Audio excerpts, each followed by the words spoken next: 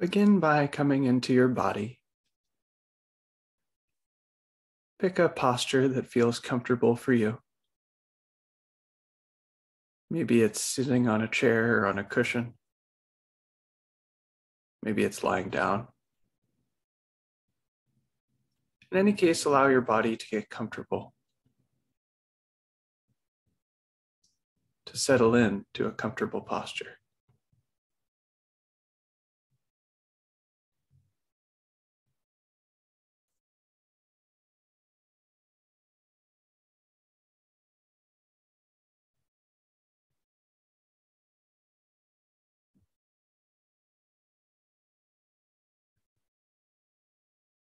And as your body settles in, notice if you can feel that comfort, if you're able to connect to it in your body, and allow yourself to enjoy it, to enjoy the comfort, even if it's small.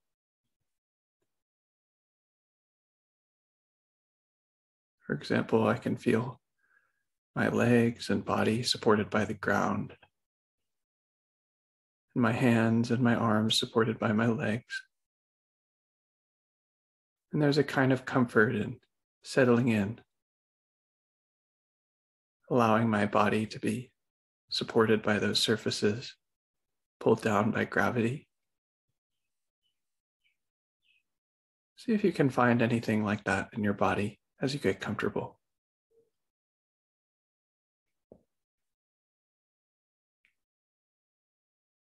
Feeling good in the body is an excellent basis for any meditation practice, but certainly for loving kindness and compassion practice. So really allow yourself to enjoy that comfort in the body.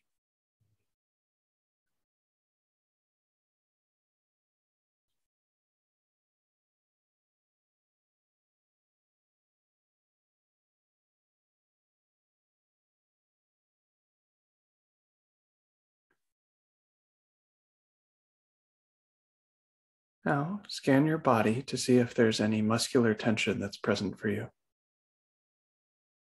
Perhaps in the face or the jaws, the shoulders, the arms, the legs, the hands, the feet. If you find tension or tightness anywhere in your body, gently invite that tension to relax, to loosen, to ease up, knowing that you don't have to be on guard right now. It's safe to relax. Those muscles may or may not be willing to relax at this time. You don't have to force them to do so. You can just invite them to relax, and if they do, to really enjoy that.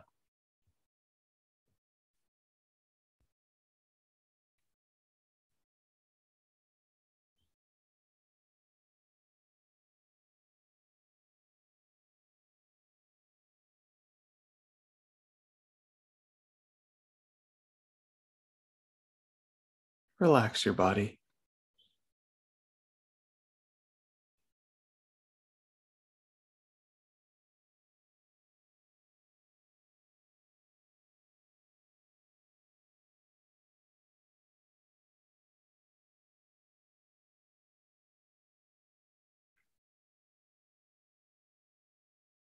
Very good.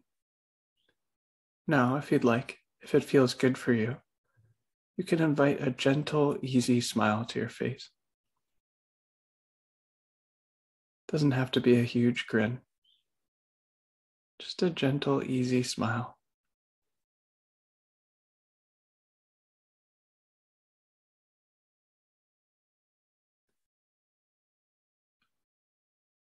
It's as if you've come to a place with your body, a place where you're comfortable and relaxed, with a gentle, easy smile on your face. You want to practice staying here in this place, staying comfortable and relaxed with a smile. And if any time you leave this place, if you become uncomfortable or tight, or your smile fades, you can return here, re-establishing comfort, re-establishing relaxation, smiling once again. Allow yourself to enjoy being here for another moment.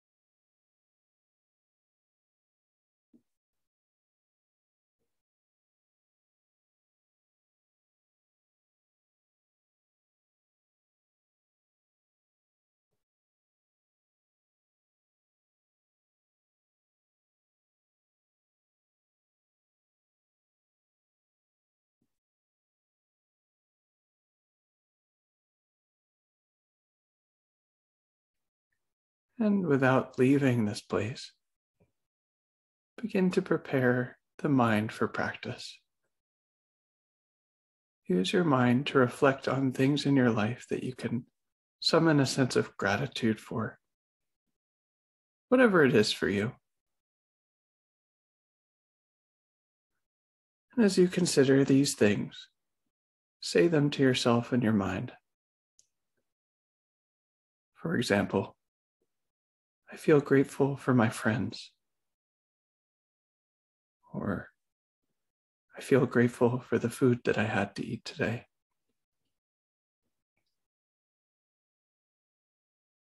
Or I feel grateful that I have a place to sleep. Or whatever it is for you. Reflect on these things in your mind and say them to yourselves.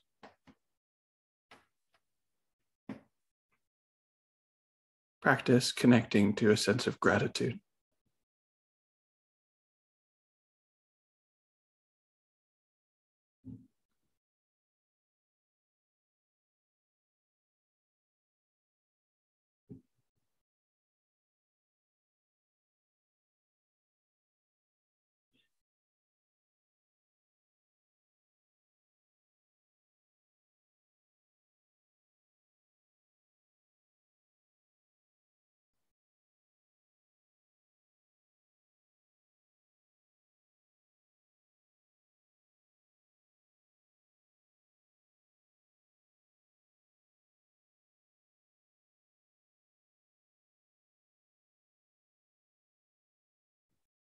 Be sure that you can hear these phrases in your mind, the things that you're grateful for.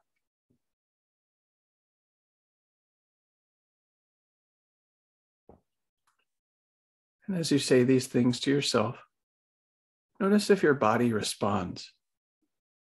If you can feel that gratitude in your body.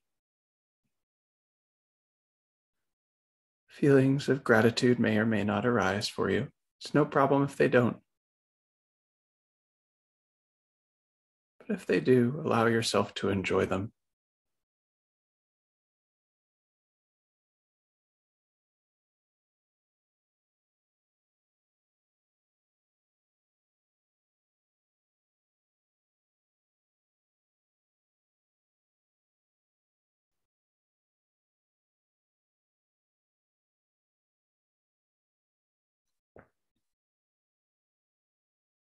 Use your mind to cultivate gratitude.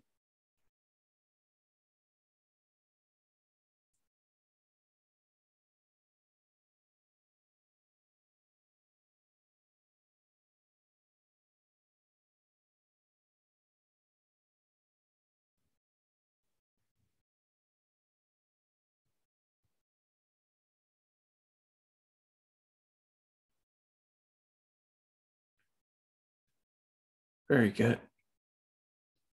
Now, consider someone that's relatively easy for you to feel love for, whoever that is for you. Someone real or imaginary, or easy to love person or animal. Bring them to mind. In particular, visualize them being happy, smiling or laughing or playing. Whatever it is that's appropriate for them and your relationship with them. See if you can visualize that in your mind, them being happy.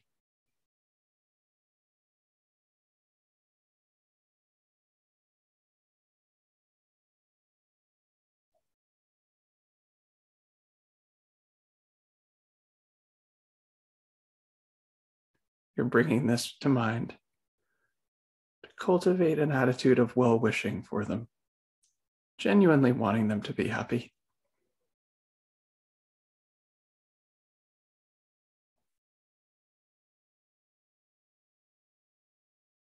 If it helps, you can use phrases in your mind as well.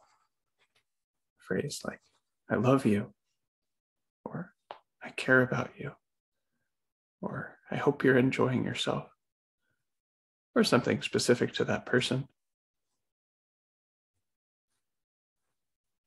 Whether you use images or mental talk, the main idea is to cultivate this attitude of well-wishing in whatever way feels easiest for you. It doesn't really matter so much how you do it. The intention's the main thing.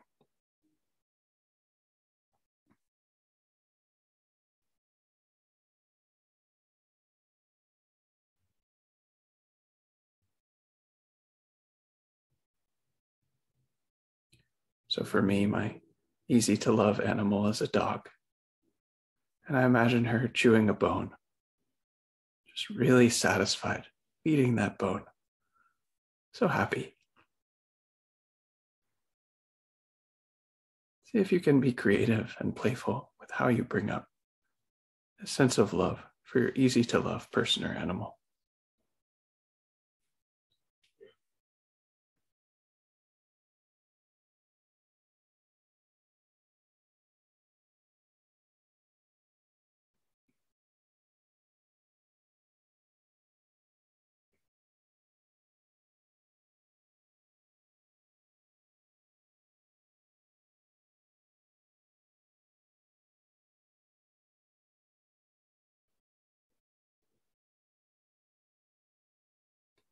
And as you do this, notice if there's any response in the body.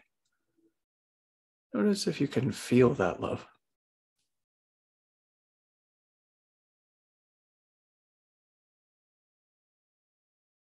Feelings of love may or may not arise for you, but if they do, really enjoy them.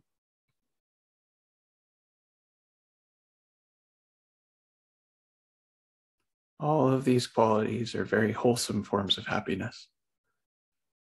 And if we allow ourselves to, they're very fulfilling. So enjoy them.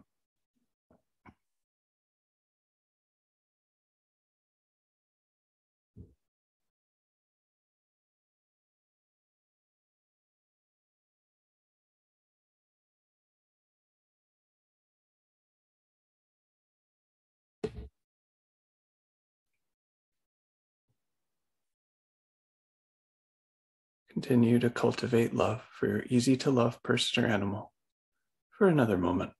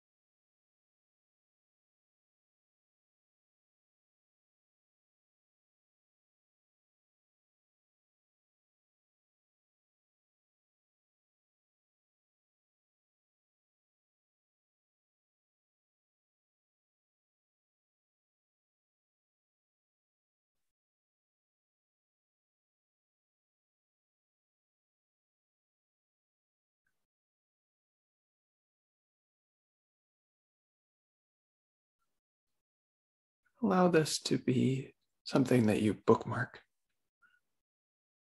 an experience of cultivating love that you can return to anytime.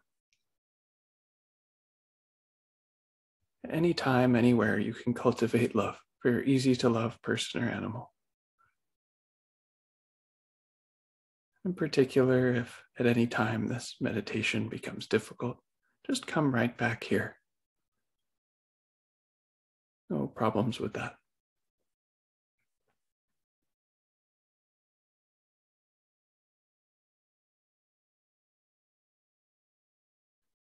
And without pushing away any of the qualities of love that you may have cultivated,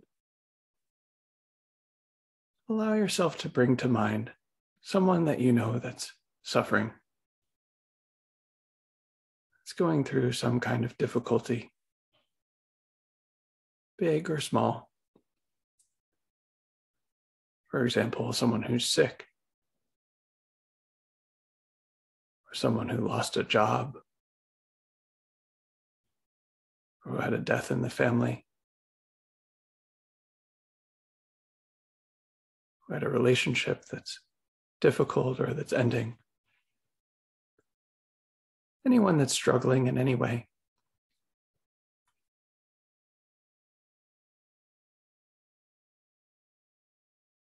Bring to mind someone in your life that you know that's suffering.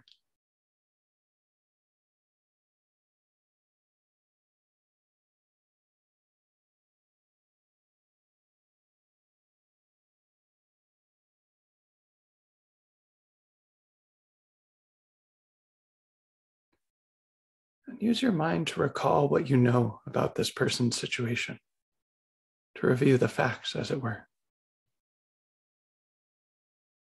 Intellectually, to start.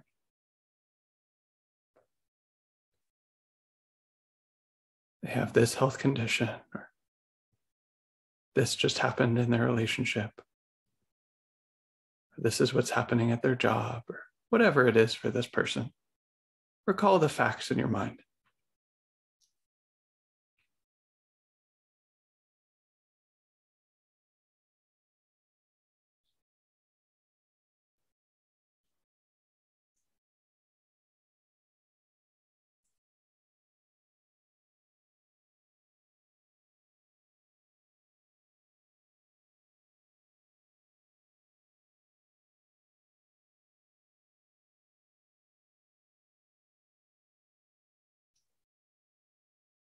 And having gotten a sense of their situation intellectually, see if you can cultivate a felt sense of what it might be like to be this person. You can imagine being in their body, being in their situation, what that might look or feel like. Or if it helps, you can recall a time that you went through a similar situation yourself and recall what that felt like. So are both good strategies for this. See if you can cultivate a felt sense of what it might be like to be this person going through this particular challenge.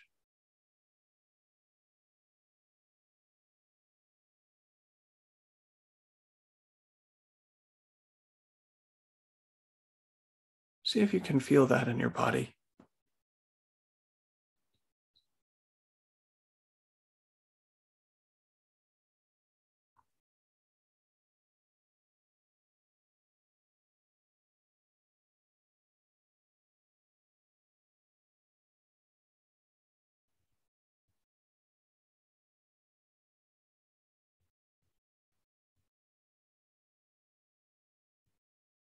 Use all of your skills, all of your power to imagine what it might be like to be this person. Develop a felt sense for that.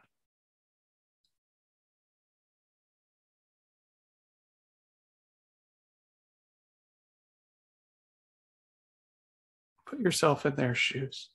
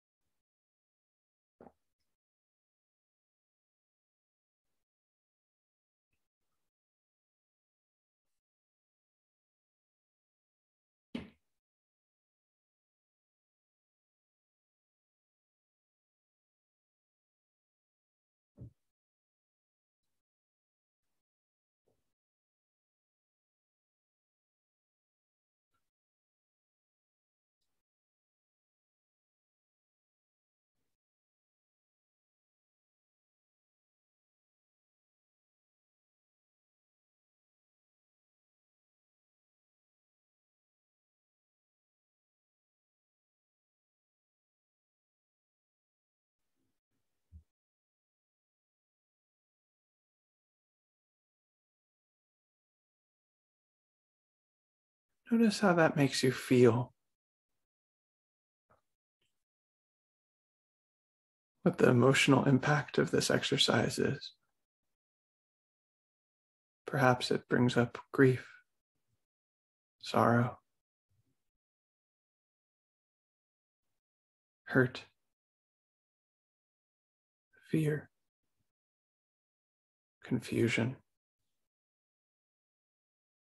pain.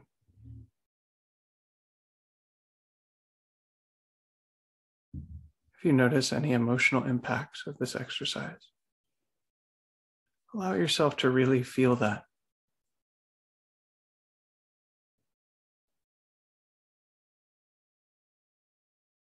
Even though these feelings can be difficult, there's a kind of connection and a kind of love in this compassion. So if it feels safe, allow yourself to really feel those feelings.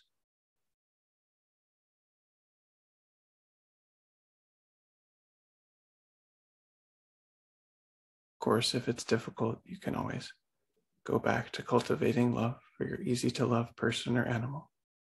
Just keeping it simple. But if it feels fruitful, cultivate compassion, noticing that others are suffering and feeling for them.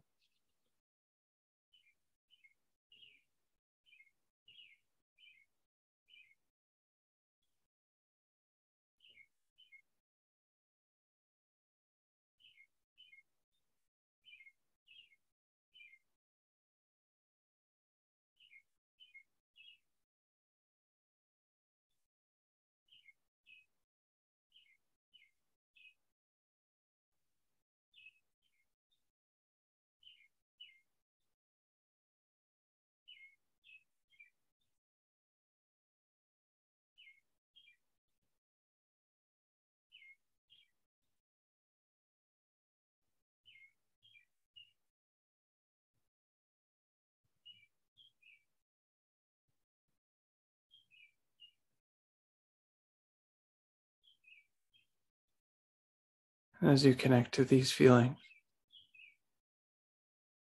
see if you can cultivate an attitude of well-wishing,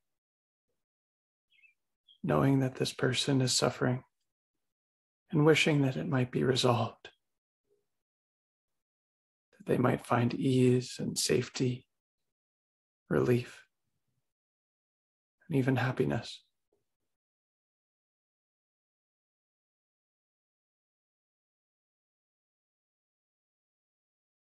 Use the compassion as a basis for well-wishing.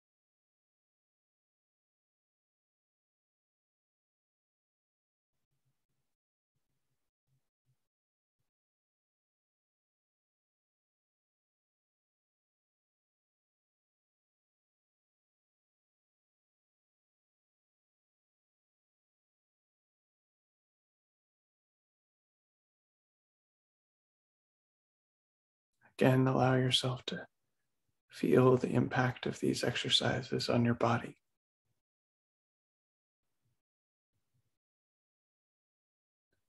Without pushing away any difficult feelings,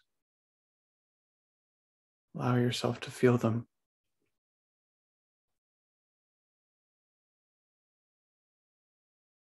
In particular, see if it's possible to find any element of satisfaction or connection or love, or even fulfillment in this compassion.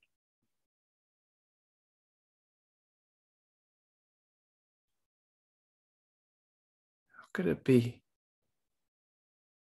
Compassion is a wholesome form of love, even if there's discomfort with the suffering of others. How could it be?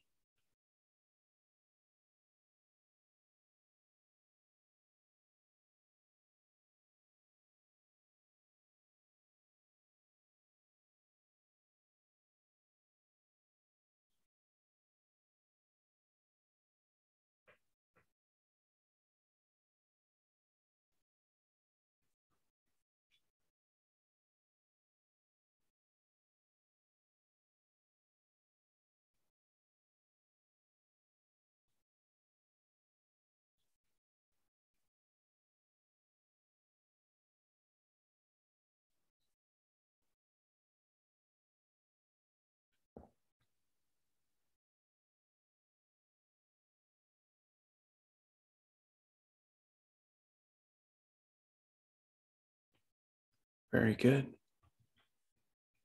Now, take a moment to look back on this practice period. What was it like for you? What happened? Did you gain any insights? Did you face any challenges?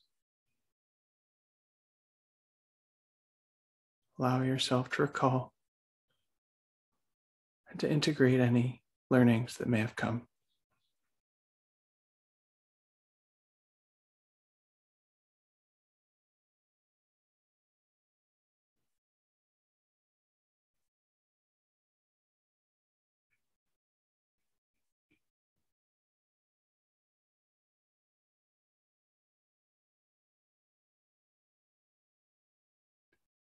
And as you're ready, at your own pace, you can come out of the meditation.